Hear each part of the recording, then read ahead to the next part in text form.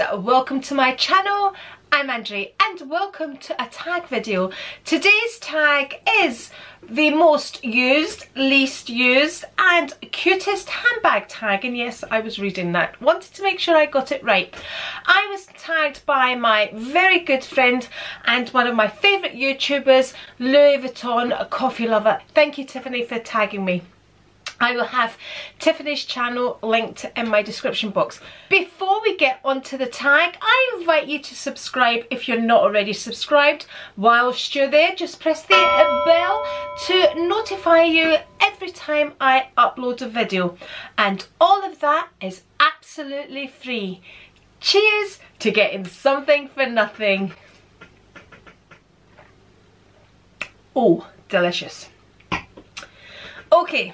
Let's get on to the tag. This tag is not as easy as it sounds because, you know, different seasons we have different favourite bags, different outings we have different types of bags, therefore they're most used for certain places. Anyway, I'll explain. So, for example, my BOBBI bag, and this bag, I'll put it out there straight away, was gifted to me, and I also have a discount code for this bag which will be linked in my description box. But if you follow me on Instagram, you will know I absolutely use this every day as my gym bag. I sometimes use my Never Full as well, but I mostly use this bag because when I do Blaze, they're really quite strict on taking bags into the Blaze studio, so it has to be a very small bag that's just going to carry your necessities. So my necessities for a Blaze class are basically my boxing gloves, my heart monitor which I'm usually wearing, and another pair of gloves which are kind of gloves that I wear inside my boxing gloves, something to wipe away all that sweat after hard work. I have problem knees, you know, years of working out. I'm not going to put it down to age, it is years of working out, so I always have to kind of have some sort of support for my knee just in case. And I normally carry a solution for my contact lenses as well, and it's not in there, but yeah, and some sort of kind of moisturising cream. And that's just the other part of my heart monitor which clips onto my belt, which I normally wear. So that is my most used everyday bag for the gym. Now in the summer it turned out that my most used bag was my YSL bag. I took it on holiday, I was wearing lighter colours, it was a new bag, so this during the summer months and really autumn and even up to now has been my most used bag. More recently, and it tends to be the bag I use the most during winter, is my jumbo just here, and it's actually the bag I'm using right now, and you can see I've got everything in the bag as well. So this is probably, you know, I'm not going to use this bag as a going out bag. You know, I'm not going to use that bag for just going out to dinner, going out shopping. I have done, but it tends to be now more my gym bag. So this is the bag I kind of go for a more kind of everyday basis.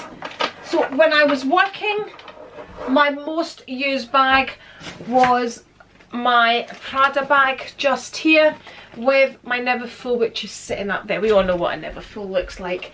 So I bet you didn't think, you know, that's what I mean by, you know, we use different bags. I'm just going to tidy things up for kind of different occasions, and that's, you know, a most used bag can work for many different types of things. Am I making any sense? Probably not, but you know what I'm talking about.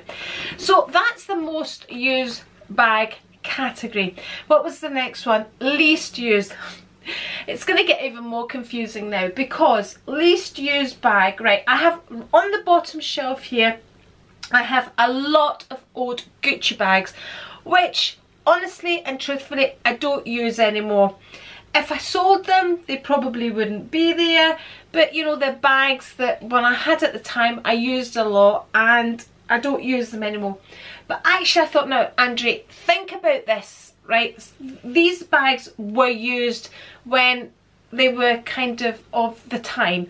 So actually I looked around and I thought, this was a birthday present, and it's a furler bag, and I'm lucky if I've used it once. But I have one that I haven't even used at all, and I'll just get it. And it's this little bag here, and this was a Zara bag, and it's absolutely beautiful, and I don't regret getting it, and I will use it. It's just the opportunity hasn't arisen for me to use the bag, because it's absolutely a beautiful bag. So it's this pearl, you know, when you love bags, you just love bags, and I think this is just a beautiful bag.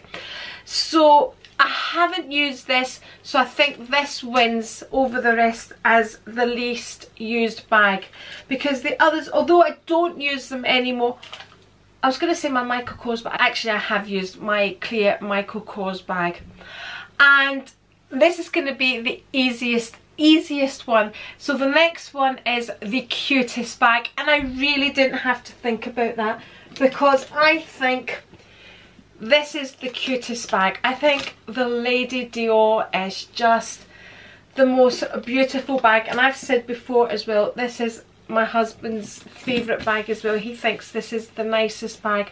I absolutely just love this bag. Actually, when you look at the style of the two, I know this is supposed to represent a Birkin, but actually, you know, it's that kind of top handle with the long straps.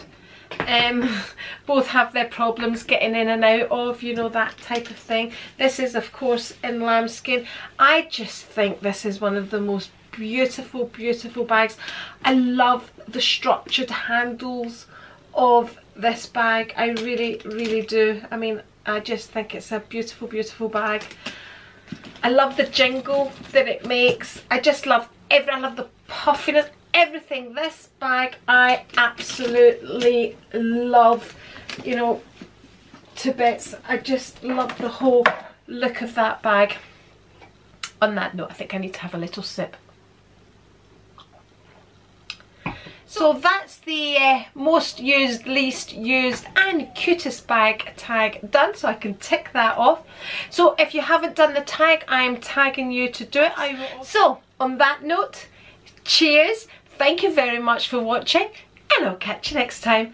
Bye! Oh, and if you fancy watching more videos from me, I will link one here, and if you're not already subscribed, I'm going to put the A right here. Cheers!